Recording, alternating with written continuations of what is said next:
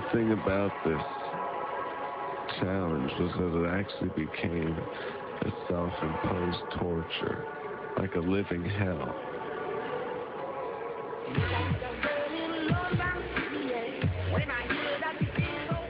I hope he comes out in one piece. I hope he doesn't freeze to death. Oh, no, I don't believe it. How did you do that?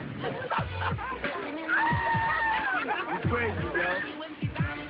I hope he don't die down there. This is for real, man. Go ahead, look. Man, yo, where you from? This is serious stuff that's never been done before. Don't do it, man. It's absolutely crazy. I want to see him go out. I mean, he's in there 3 days. I think this is taking it a little too far. It's crazy.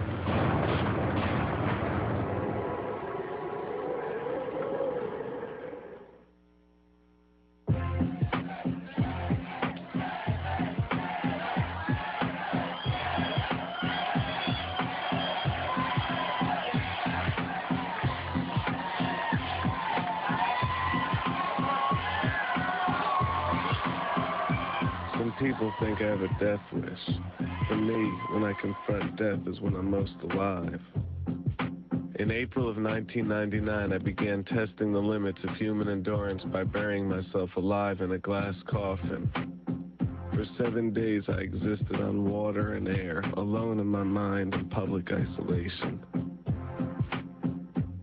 I emerged 7 days later, a changed man.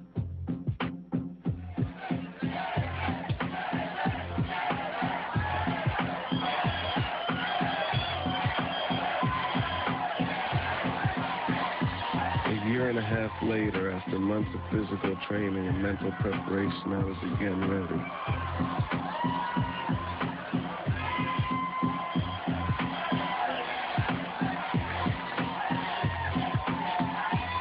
Even the doctors had advised me against the physical dangers of doing the ice and recommended that I stay far away from this one.